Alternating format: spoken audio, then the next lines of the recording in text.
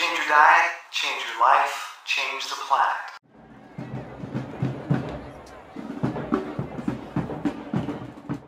So I just came in from the garden area and discovered I've got a tick. So we're going to use this new tick tool that I've just discovered, which is the best tick removal yet. The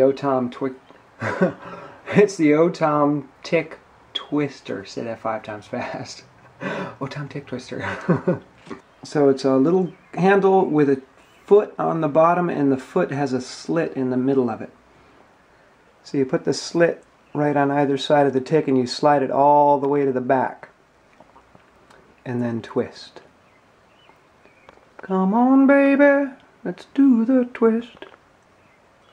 And it just comes right off.